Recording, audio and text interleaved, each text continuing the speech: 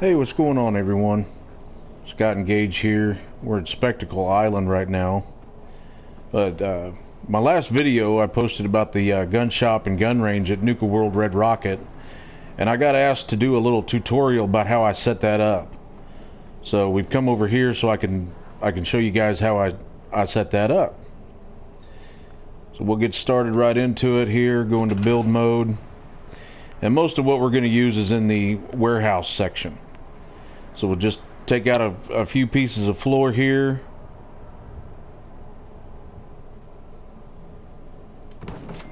And we'll need 6 of them. 3 across. Like that. Then we'll start boxing in the gun range part here. Right here. Then I love it how the warehouse walls, they snap in like that, so you can make, easier to make rooms and things like that. So then we'll use it and box off these other 2 sides.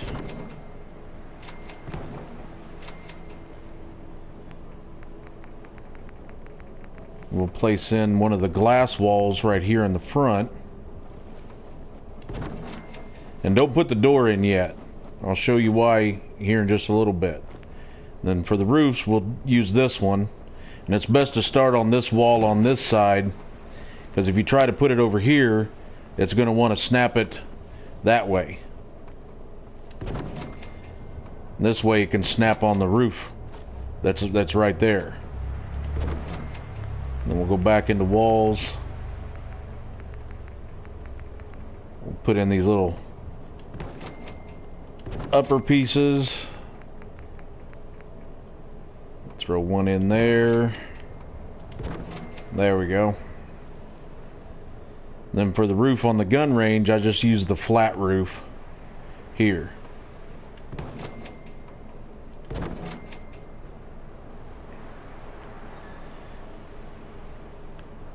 Then we'll jump in here. We'll start laying down everything we need for the gun range, and I'll show you how to wire that up. But first, we're going to lay down the cycling lights, and that's what blinks when you shoot the target. So you select 3 of those, and I just use the boards here on the wall as a spacer.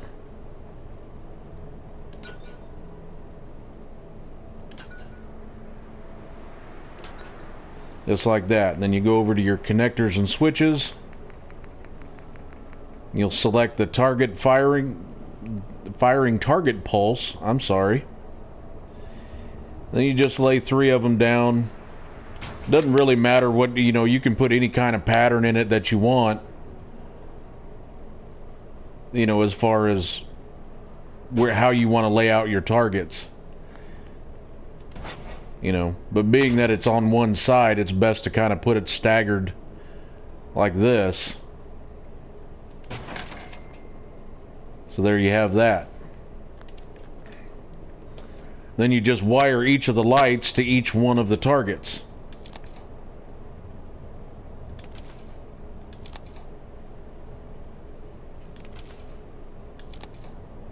Right there. And then what I did, I used some of these armor racks. I put them in front of the actual mechanism of the target there, to kind of just hide it. And then you can dress them up however you want, put whatever clothing or armor or anything like that on it to make it however you like.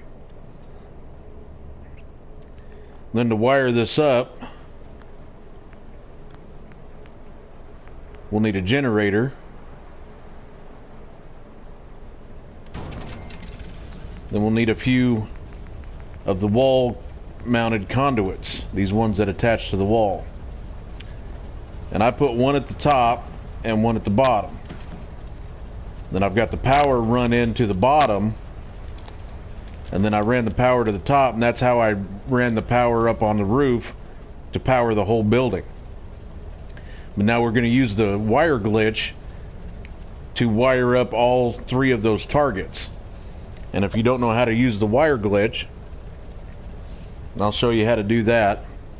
So you can highlight the power conduit, but what you want to highlight is that wire running from the power. And then you want to look at the power conduit that it's attached to.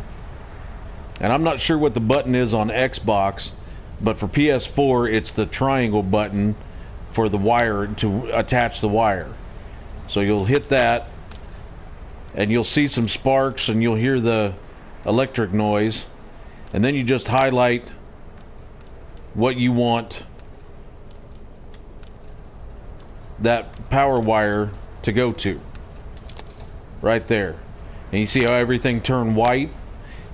I just push down on the D-pad and it comes back up. So now this target is powered up, and you see this one still isn't yet, and this one also. So you need to do that wire glitch 3 times. You highlight the wire while looking at the conduit, you hit the triangle button, and there you go. Second one's wired up. Then we'll do it one more time.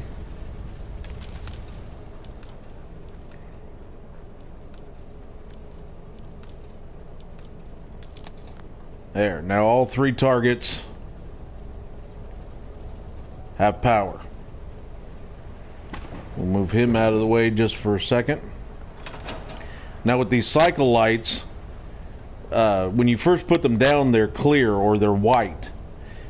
So you want to cycle them just once. And you push X just one time, and that'll change the color to red on all 3 lights. We'll move the armor rack back into place. Then you can check it if you want. And you see there, blinking red light. So now you've got the firing range set up. Now we'll finish putting the front porch and the front of the gun shop on. Then I just used the scaffolding to make the front porch area, and I went to the framework, and then I just selected this, the full-size floor piece frame with the small legs, and then I don't think it'll do it right here, but it attaches right to the, it'll snap to the floor piece.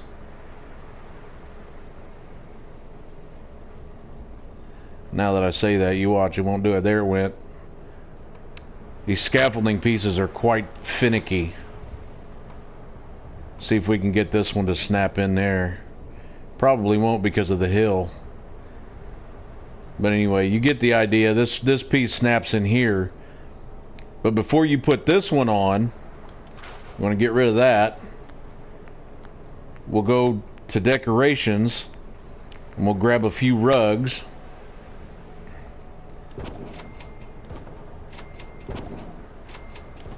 Like that. Then you go back into your structures, and what we're going to need from the concrete is our handy dandy, everybody's favorite pillar. Then you go over to fence, the junk fence, and then I selected this piece of junk fence because that top of it is flat. And then you see there, it will get on top of the rugs. And then that allows you, if you highlight the first rug you put down, maybe we can just use that one.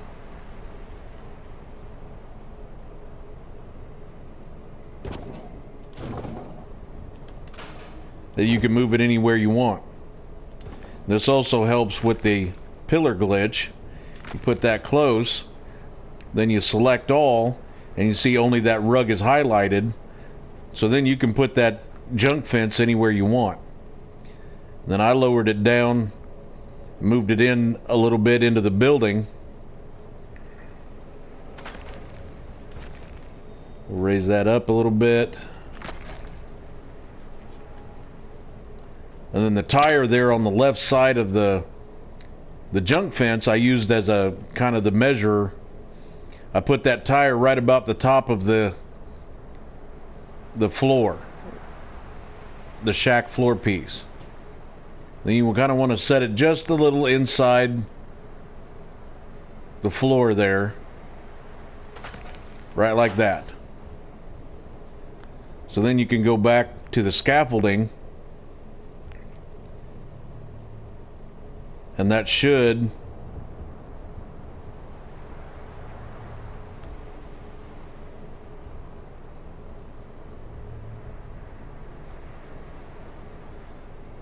be able to snap it to the floor.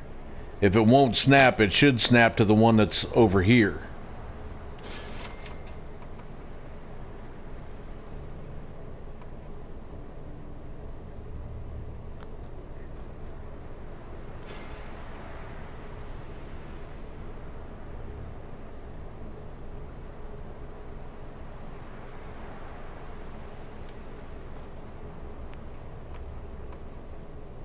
There we go. There. Now you can go back to the warehouse, into the walls, and select your glass doorway.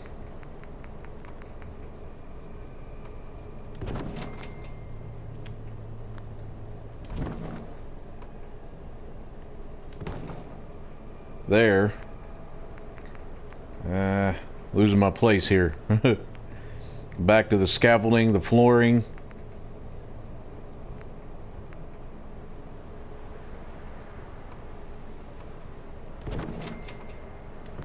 You can put those down, and then stairs or ramps or whatever you want.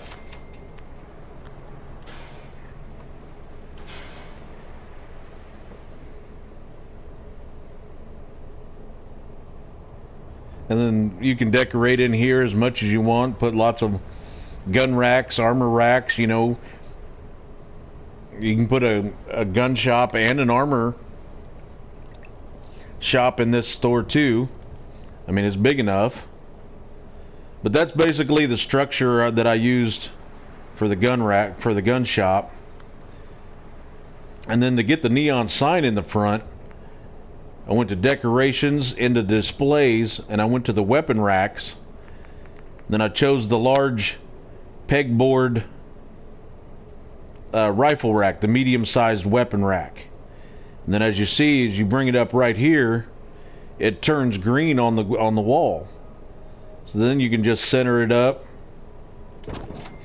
and attach it to the wall, and then you can put the neon on that, because you can't attach neon to the glass.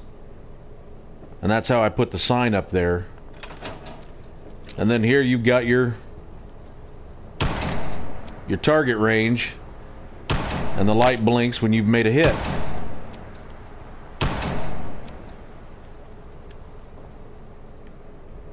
Anything I can do? You just say the word. So I hope you all enjoyed that. I hope this helps out some people. I'm really proud of that. I like the way that really came out. I like it a lot. So if you got any questions about anything else, please leave a comment. I'm always happy to answer questions or just read feedback, you know. Or if you guys build this in your settlement and want to make a video, shoot me a link. I'd love to see it. You know, I love watching the build videos and the amazing things other people can come up with. So as always, guys, thanks for watching. Have a good one.